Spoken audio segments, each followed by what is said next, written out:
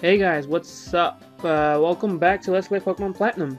It has been a while and I've been really busy with stuff and I apologize for not making more parts, but here we are.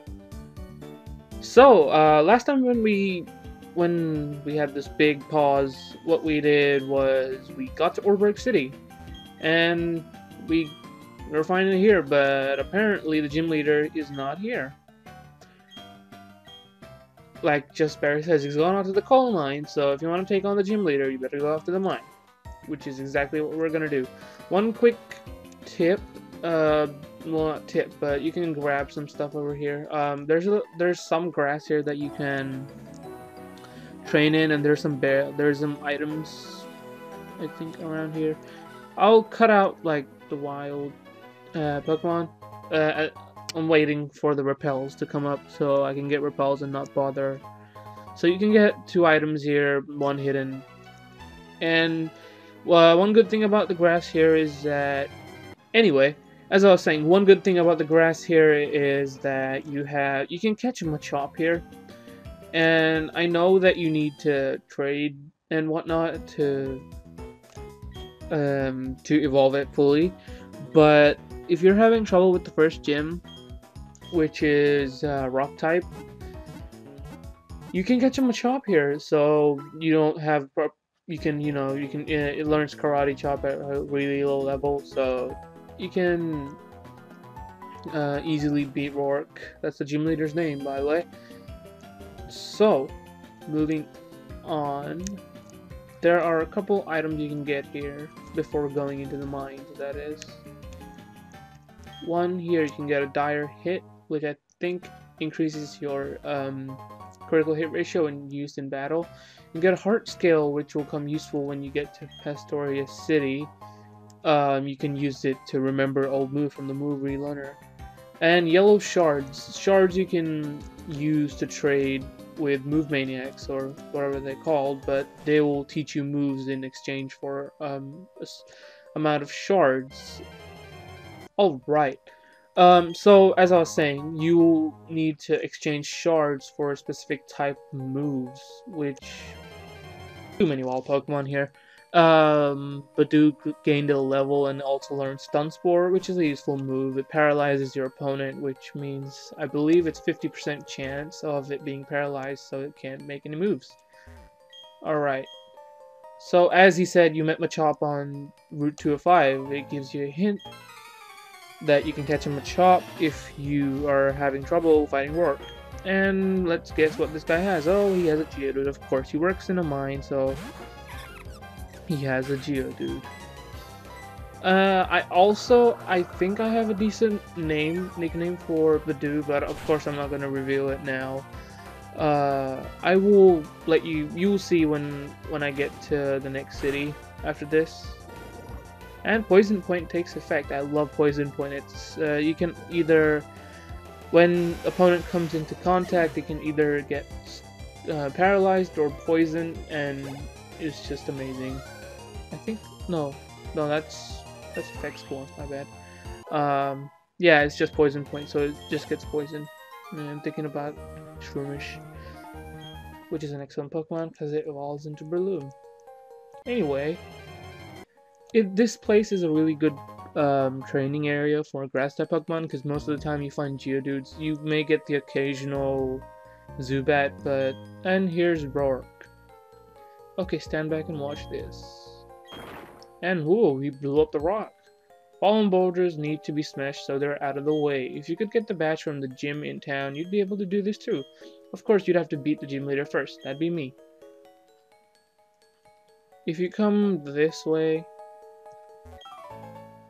Oh yeah, this guy will bat at you, and I believe he has a Machop. If he has a Machop, I'm just a huge nerd. Oh, he doesn't. Yay, my nerdiness is less nerdy.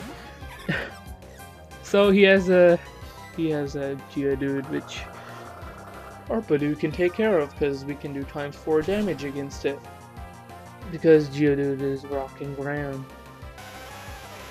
Just completely destroys Geodude, even a weak attack like Absorb. Oh look, he does have a Machop. Yay, I'm a nerd. And we will send out Riley. our Starly. Oreburgh comes after. There's Machop and Wing Attack away.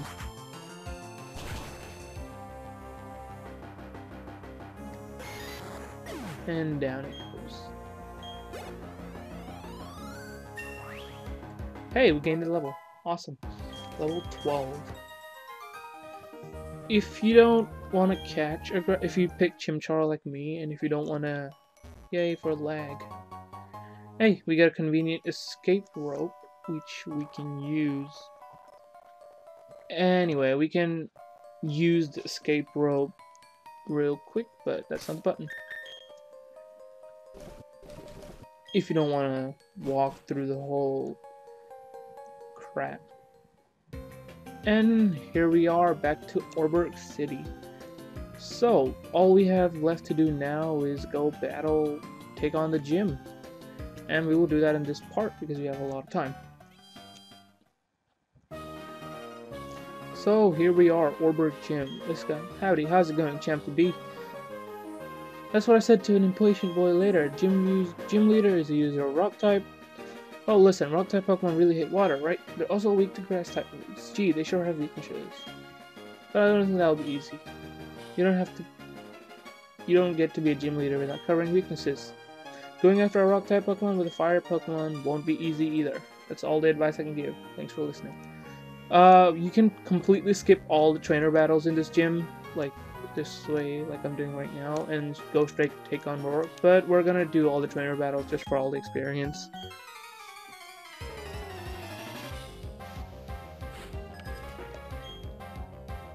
Geodude. Our Badoo can take care of that Geodude. No big deal. Absorb. And as I've said before, Badoo evolves into... well, you'll see what it evolves into, but... hey, critical hit. But you need to have maxed out its friendship, or happiness level, whichever one you prefer to call. Level 12. Awesome. Team's growing fairly nice. Onyx. No, we will go with Badoo. It evolves with maximum friendship if you have your friendship maxed out and you level up, and that's how. So friendship can be maxed out by either winning battles, not letting it faint a lot, using items like items like protein or calcium, the stat boosting items. Wow, that's a fuck ton of XP.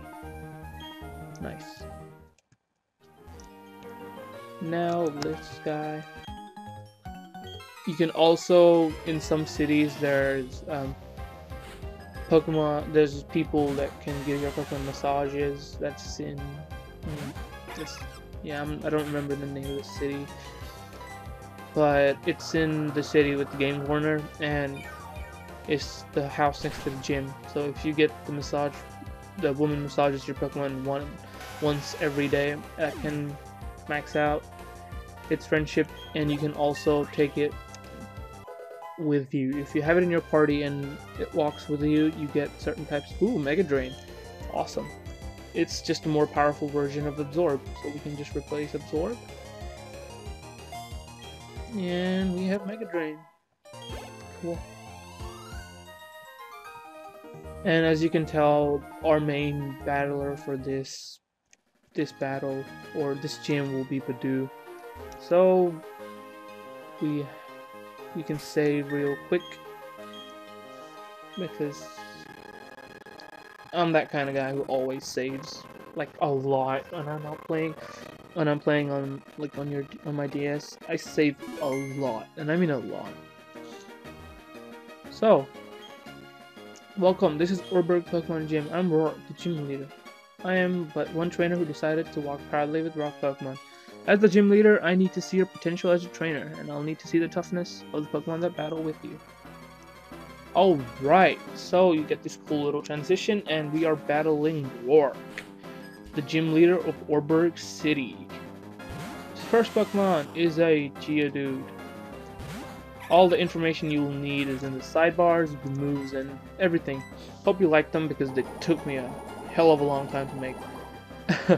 So, yeah, first Pokemon Geodude, no big deal. Just Mega Drain and you can kill it. You've been killing it with Absorb. You have no problem killing it with if you picked Turtwig or Piplup, because they'll have moves like Bubble or Bubble Beam or Absorb or Mega Drain. And if you pick Chimchar, you'll be ideal if you caught a Badoo like me, or you can evolve it. Stealth Rock. It's this is Roark's gym's signature move that all gym leaders have, like the move that they give out as TMs. So Stealth Rock does some amount of damage when you send out a Pokemon, unless and it does more damage according to weaknesses. So Steel type Pokemon resist the damage, whereas Fire type, Flying type, or Bug types get extra damage from Stealth Rock. And here comes Cranidos, his star Pokemon. Cranidos is a fossilized Pokemon, and it's really rare. You can only find it. Well, there's other ways to find it, but the main way to find it is going underground and finding a fossil. And so it'll be wise to slow it down because it's really fast.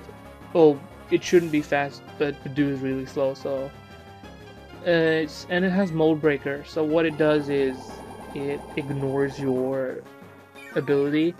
So, for example, can't think of a good example. But yeah, it technically just ignores your Pokemon's ability. Ouch! That took out Badoo in one hit. Okay, it's gonna be a bit tricky because we haven't evolved Chimchar yet. As I was saying before, that Chimchar, if you have Chimchar, it'll be ideal that you caught a Grass type, but the other... And he uses a potion, what an asshole. But it will be ideal if you caught something, if you evolved it and it has fire type, fighting type capabilities. Okay, this seems bad.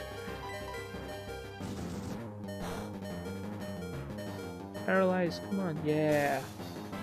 I think it'll be wise to use a potion here. No, not a Pokeball. A potion. We have a lot of potions. Too bad we don't have a revive, or else we could revive Badoo. We'd stand a chance against this thing. Pursuit. It is a dark type move, and it does more damage if you're switching out. It's just one little paralyze. Come on. Yeah. Oh, I'm gonna hate him if he uses another potion. I really am. Paralyze again, please. Ouch. So Blaze goes down. Sorry, Blaze. Take one for the team. And now we have Riley. I guess it all depends on Riley. So go. And yeah, see, Stealth Rock does more damage to flying types because they're weak to it. And hey, Riley pulls it out of the bat. Awesome. So we finally beat Roark really, really poorly. Because wow, that's a lot of XP. So Riley grew to level 13 and he wants to learn Double Team. Which is a decent move, I guess. We can replace Growl with Double Team. Awesome. And we have Double Team and we have defeated Roark. Awesome. This is embarrassing. I went and lost to a trainer who didn't have a single gym badge. But that's tough. You were strong and I was weak. That's all there is. According to the Pokemon rules, League rules, I have to give you our gym badge since you beat me, the leader. Here's our official Pokemon lead, Coal Badge.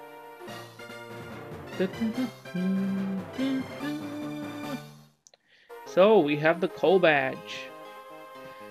Having the Coal Badge means your Pokemon can now use hidden moves like Rock Smash outside of battle. You should also take this. So you get the TM76, which is Stealth Rock. It is a move that inflicts damage on foes switching into battle. And TM is one-time use only, whereas HMs you can just use them over and over again. And HM moves cannot be forgotten. Normally you have to use move deleters for that. Plus, you've taken care of the gym leader, so did my advice come in handy or what? It'd be great if you become my fan. Yeah, no can do. Anyway, So we beat Oreburgh City's gym leader, and in the next part of Let's Play Pokemon Platinum, we will go back to no, it's not Heartfront City, Jubilife City, to make our way towards Floroma Town, which, if I just show you real quick,